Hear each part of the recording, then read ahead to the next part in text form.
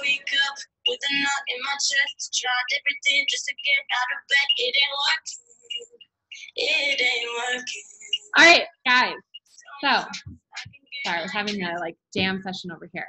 We are going to be talking about Canva and creating Instagram story, creating highlight covers on using Instagram story templates on Canva, and I want to show you what that looks like. So let's get in here. I'm gonna make this just a little bit bigger for the recording. So what you're gonna wanna do is you're gonna wanna get in here, and actually let me just make this a teeny bit smaller so you can actually see what I'm doing here. We're gonna type in here, and I want you to type in Instagram story highlight cover. And you see how it already has the size built in here for you? This is exactly what I was talking about in my story the other day, where you need to have the same pixel height and width for your highlight cover, otherwise things will get cut off. So I want to show you a couple different ways that you can do this. When you get in here, when it finally loads, when it finally loads, you're gonna see that there are several pre-made options for you. This has already been sized. Now, I will say right off the bat, I do have the premium subscription, but if you hover over any of these, it'll tell you if it's paid or not paid. So just keep that in mind. So I'm gonna show you ones where people literally write in what they are on their highlight cover. And we're gonna take the example of a cupcake bakery, okay? And we'll do that for everything, just so everything's consistent. And then I will show you this way with text, and then another way with no text. Okay, so let me just get rid of that. So when we go in here, let's start with this one. So this one, I don't know about you, but oh my gosh, I hate the background on these, and I'm not a fan of the font, but it is a good starting place. So let me just show you what you can do in here. So what you're gonna wanna do is just tap on the screen, and it's going to appear. Now, I would typically recommend that you have no more than 5 to 6 highlights, and because what you want people to do is actually be able to go through your highlights and see what you have to offer. It's kind of almost like a little mini website, or you can think of it as a micro blog on your Instagram story highlights. So let's just say add new page, and let's go through and let's add 5. Okay, so that's 5.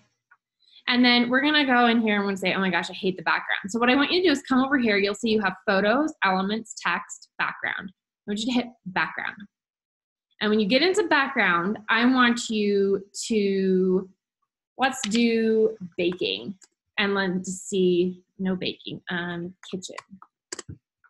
Nope. Okay, so let's go pretty neutral, and let's say, wait. And let's just try and find an aesthetic. You have to think of what your aesthetic is. So let's just think of a bakery that focuses on florals and white brick walls. That's the interior of their space. So I want you to just tap on it, and it's gonna appear right here on your screen. You don't have to try and drag and drop. You can just literally tap on it. Now, if you hate the font, you're gonna come here. Now, again, I have a premium version, so anything you see with the little crown next to it, that's premium, so just ignore those. We're gonna kind of scroll down here and see if we can't find something that would be befitting of a bakery that really focuses on florals and, let's see, florals and, let's see, what does this look like? No, not a fan. We're just gonna try and find something really quick so I don't waste too much of your time, and we can keep moving on. Let's do caveats, see what that one looks like. Nope, not a fan of that either. This is the hardest part, guys, so here. Anything in design, nope, hate it. Let's try dancing script. Perfect. Okay, we're gonna go with that one. And then we're gonna really focus in on pink. So any of these colors, these are your default colors here. If you wanna make a new color, you just hit the plus sign, and then you're gonna come over into the pink. And let's kind of make it like a mix between pink and purple. And we're just gonna make it really nice and make it a little bit softer pink. So we'll go there and we'll just raise this tone up a little bit so it is more pink. And then we are going to just make this maybe more, yeah, we're gonna make this maybe a little bit more. Now, if you're over here, you can see this right here. We're just gonna put like a little bit of transparency in there just to soften it up a little bit. And you can just drag this and make your text that much bigger. Now, when you go to put this in your Instagram stories, you're gonna notice that this is the right size and you won't have to adjust it or anything. It'll just be perfect for what you need.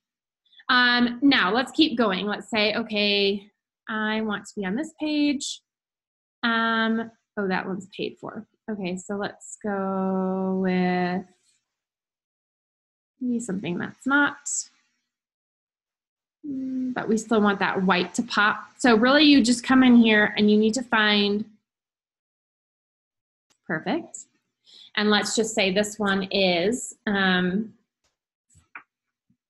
just this one free. Beautiful. Let's just say pricing. And then we're gonna go back and we're gonna say, what font was that again? Oh yeah, dancing script. And it should just have saved to the very tippy top. And the way you get rid of this is just drag this out and then you'll just make this one a tiny bit smaller. And then again, you'll just take that transparency and just make sure you're on the circle, not the text. And you'll just make it a tiny bit. And then obviously you'll want to come into your colors again by tapping the A, and then that color is already saved there for you. And then you can keep going. So you can kind of get a sense of how that would work with somebody who has a bakery, who has a floral needs, and like they're trying to go for like that really like nice, clean, white space look. And again, you can literally just scroll to your heart's content in here and find things that would work for you. I would suggest if you're gonna go for like white and pink florals, that you stay pretty consistent with that white background every other slide and just keep this really simple. So maybe even more like that, or it's just something very like soft and pretty. You could keep it all extremely consistent by just staying with the white brick, which would be another one of my recommendations, because then it would all look alike. And you'll probably want to make sure the font is all the same size. And the really easy way to do that is just to take the font that has like your biggest, you know, like pricing is a pretty long word. So you're going to have to knock that down a little bit. You'll just want to come back here and say, okay, this was 123 and make it the same size, because otherwise it'll look like they're all different sizes on your screen. Does that make sense?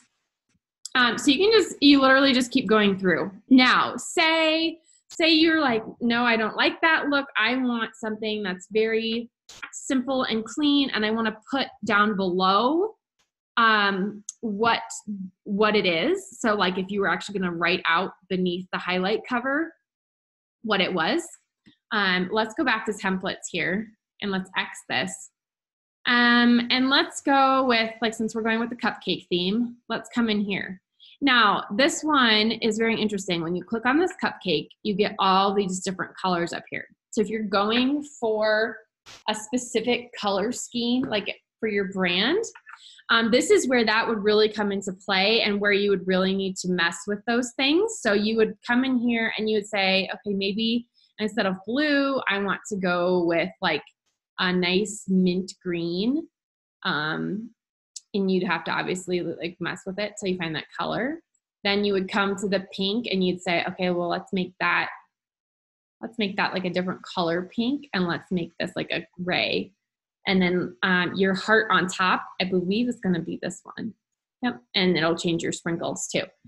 And then in the background, you could say, oh my gosh, I want like a nice buttercream yellow. So you're gonna just knock this up to like a more yellow tone right here. And you're just gonna bring this in until you get like a nice buttercream. And like I said, you'll probably have to play with the tone just a bit. Get like that nice buttercream yellow. But then it will save, and when you add your new page, it's just gonna bring that right over. Now, say you really wanted to make this cupcake pop. Make your cupcake just a little bit smaller, and you can go into elements, okay? And then let's search for circle.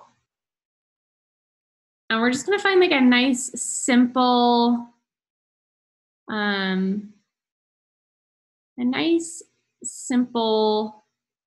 circle. And we're going to make this that pink tone. Now you'll see I can't click on this cupcake because this is in front. So what you need to do is just position this and send it backward. And then you'll be able to actually click on the cupcake. Now, if you're like, oh my gosh, I hate that circle, it's so ugly, which I really do. You can really mess with the circles options in here until you find one that you do like. You could even, that one's premium, so let's not do that one. You could even come in here and choose this one. Again, send it backward. And then you could choose the mint green and the blue, and it's gonna do like a nice gradient color here for you. If you don't like that, you could take the pink and make it like a blue pink one. And then I would just make your cupcake just a little bit bigger. So really, you have so many options in here with what you can do to play with like your highlight covers.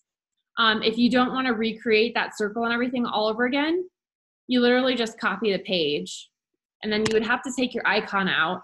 And to find a new icon, so let's say we're looking for, like a mixer.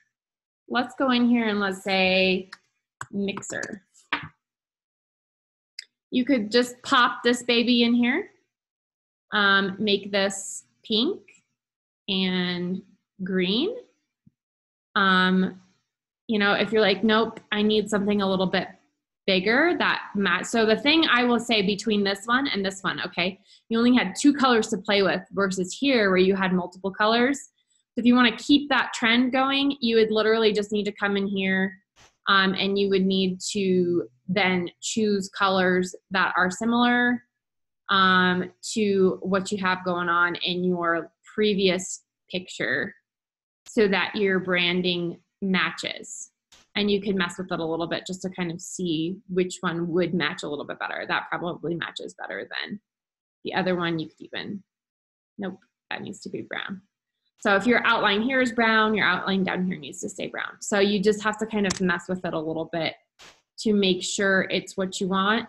And then again, make it look consistent with where the sizing on the circle, and then just copy that page again. And then you could literally do the same thing with rolling pin.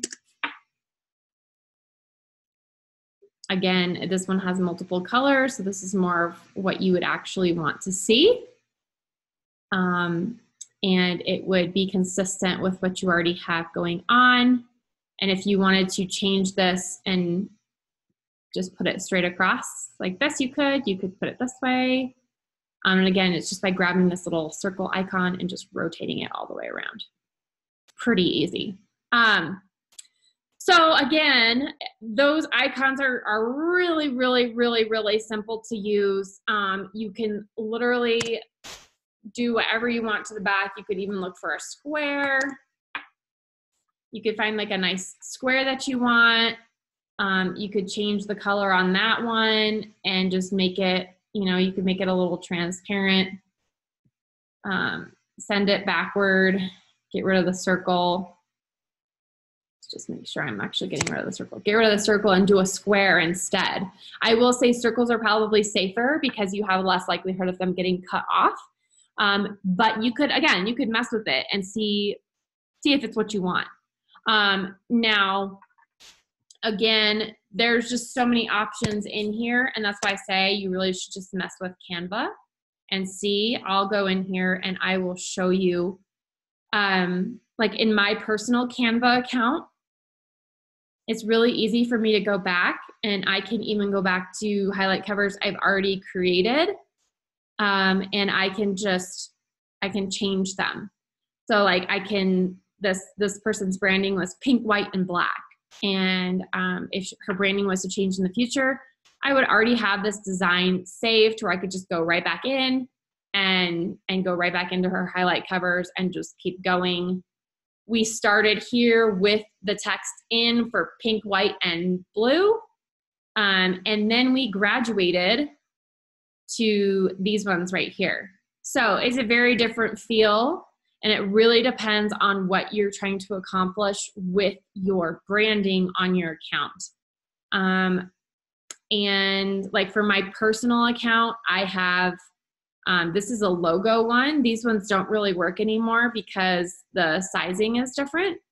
But those are what I had originally used for my personal highlight covers on my personal Instagram page. But anyways, there's just so many options. There's so many different things that you can do.